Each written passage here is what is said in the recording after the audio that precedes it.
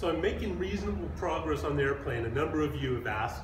As you can see, I have my engine mounted. There's actually a lot of work to do to connect all the systems, the lubricant, the cooling, the electrical, the sensors, all that stuff. So that's going to take me probably another couple months before I can do my first engine start. I'm also working on the canopy here, which brings up a good point. You'll notice the wings are folded.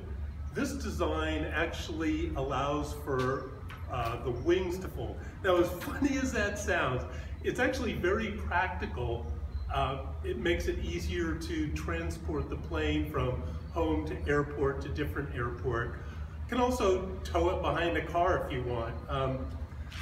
But the design is not as dangerous as you would think. I mean, most people would say, oh, joke about a plane with folding wings.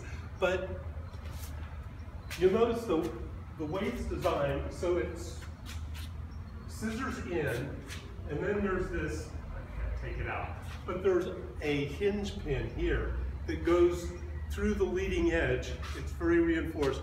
And then there's a cotter pin that holds it in. So there's no way that pin is going to come out in flight. So you don't have to worry about the wings folding in flight. So that is the folding wings.